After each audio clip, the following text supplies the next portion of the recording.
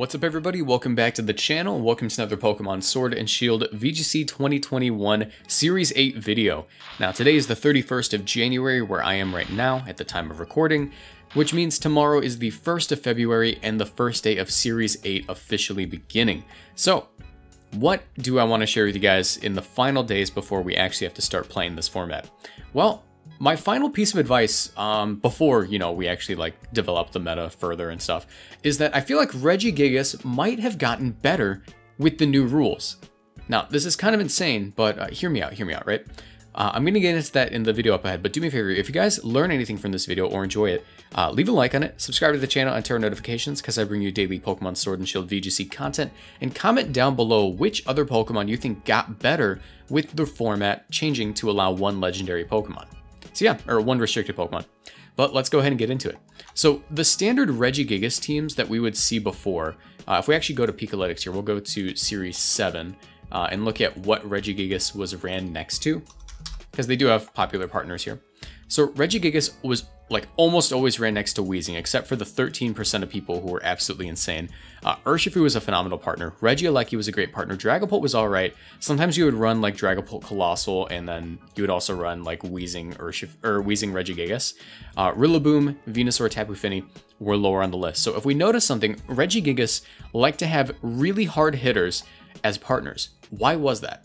Well, 90% of the time REGIGIGAS would be your prime Dynamax target. And the way REGIGIGAS likes to play is super hyper offensively on lead by deactivating the slow start with neutralizing gas Weezing, running Sugarberry Weezing to live hits, and it would run Taunt to make sure that you couldn't Trick Room against it, Will-O-Wisp to burn physical attackers, and Sludge Bomb is a general stab move, along with Protect to increase the longevity of the Weezing. REGIGIGAS would usually run a Life Orb with Giga Impact to make sure you had the maximum amount of damage on your max strikes, Ice Punch as a coverage option, High Horsepower as another coverage option, and usually they wouldn't run Max Knuckle, they would want something like Dark coverage, or sometimes they'd even run something crazy, I don't know, maybe it got a Ghost move or something, or a Steel move like Heavy Slam. But it was usually these few moves, like Ice Punch, High Horsepower, Giga Impact, and Protect. So what it liked to do was Dynamax immediately and just punch holes into the opponent's defenses.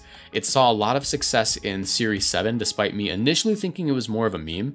However, being able to just hit things and punch holes in the defenses, usually force a Dynamax early on, in fact, make your opponent burn their Dynamax, made it so these powerful attackers in the back could be cleanup crew once the REGIGIGAS was done with its Dynamax, if the game wasn't pretty much already over by then. So that's why you see things like Urshifu, Regieleki. Regieleki wasn't screens or anything, it was Specs or Magnet a lot of the time, it was offensive. And that's why you would see Dragapult Colossal, Rillaboom, that sort of thing. Sometimes you'd even see Venu Cole next to it, so that was another option.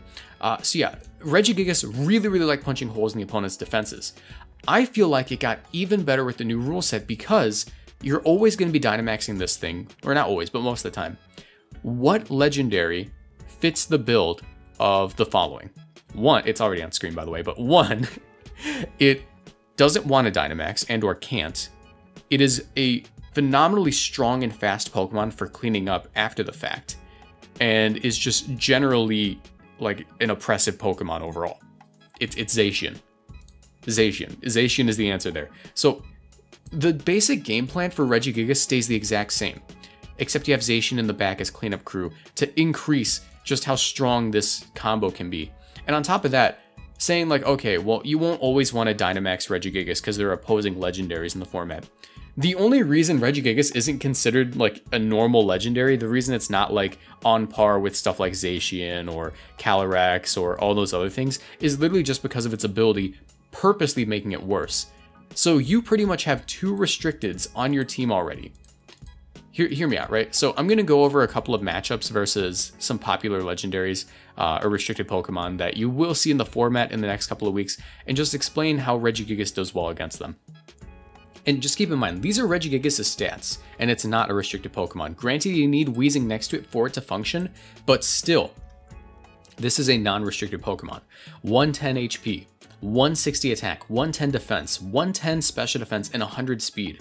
That is a legendary Pokemon. Compare that to Zacian.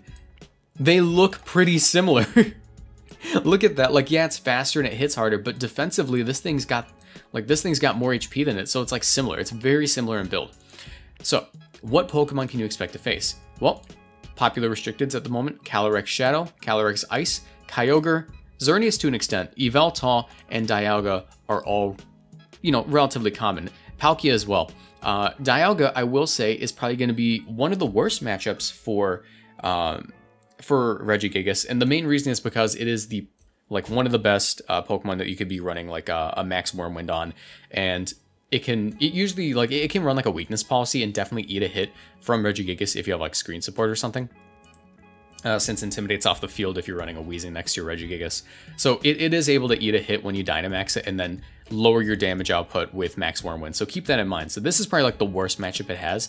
But these guys, like also ZACIAN, but we won't count that for now. These guys, like Regigigas kind of has a field day against them because of its speed. So Calyrex Shadow, it struggles to even hit Regigigas. Its best move is Astral Barrage. And when it turns in, like, it's immune to that. Regigigas is just outright immune to that.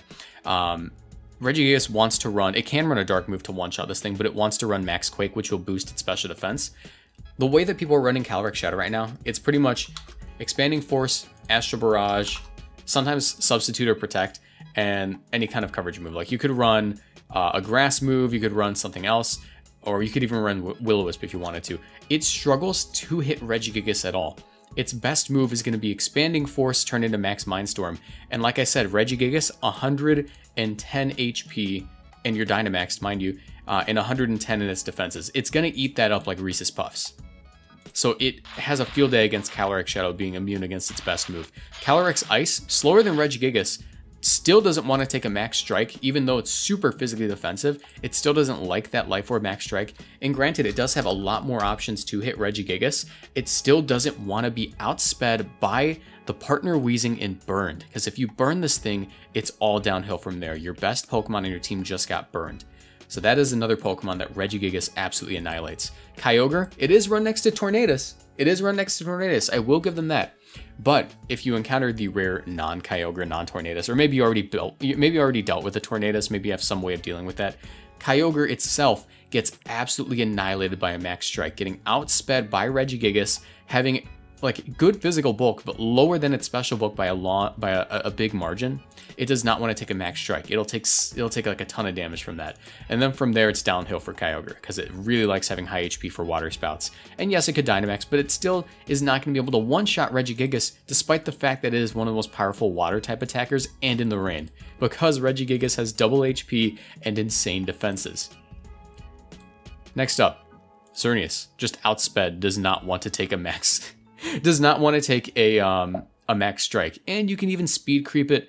You can speed creep your Weezing to be able to taunt the Xerneas at -1 speed. Since Xerneas does usually want a Geomancy, it does have issues setting up a Geomancy in the face of two very powerful Pokemon, especially when one of them is a supportive Poison type.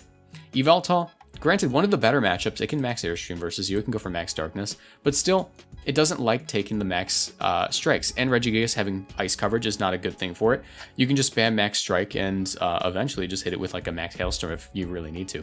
So these Pokemon are some of the most common restricted Pokemon. Granted, you will face the occasional Groudon and Venusaur, but that doesn't seem to be as common as it will be in like the next format when we can run 2 legendaries, I assume. Palkia is still kind of a cool Pokemon, and it is faster. It is the same speed stat as Regigigas, and it can hit it with a Max Wormwind. So this is another one of the better matchups, but it doesn't resist the Regigigas stab, so it is going to have to take a Max Strike regardless, which is not a good thing. It would have to win the speed tie and hit it with a Max Wormwind to decrease the damage as much as possible, so that is something that you need to keep in mind. As far as the restricteds go, there aren't many that can actually go toe-to-toe with Regigigas, which is kind of insane. Yeah, we have Ho-Oh, which does have a decent speed tier, but it's not faster than Regigigas. The fact that they all have to eat these things. Necrozma and Solgaleo, like the Steel-type ones, along with ZACIAN, these are going to be your best answers to Regigigas. And guess what? That's like 1 out of how many restricted Pokemon? This guy is pretty easily able to set up Trick Room, especially with like a Follow Me Sash user next to it, and then it has a better time versus Regigigas than most Pokemon. ZACIAN itself is a good Regigigas counter because it has Behemoth Blade and it can eat a Max Strike, but it doesn't like to, and it is naturally faster, so you have to keep that in mind. But it doesn't want to eat a Max Quake because it itself cannot be Dynamaxed. On top of that, Like, this thing is the reason Regigigas is still able to be viable, because you have such a powerful Pokemon in the back. So what I'm going to be doing for the next couple of weeks is I'm going to be labbing Regigigas in the next format, because it's almost like having 2 restricted Pokemon at your disposal despite other people only having 1. So yeah, I want to know what your guys' thoughts are about this. I feel like this is just something I needed to share with you before I started messing around with it, so I can like I need some feedback on this. Am I insane? Is Regigigas still pretty good? Like, I want to know. Let me know in the comment section down below what you think. Leave a like if you learned anything or if you agree with me or whatever you want. And also be sure to check out a video that Fu actually posted on his channel. We made a video of revolving around a physical Xerneas team. So if you guys want to check that out, that went up on his channel recently. So yeah, with that, I'm going to call it. Have a nice night, and I'll see you guys in the next video. Bye.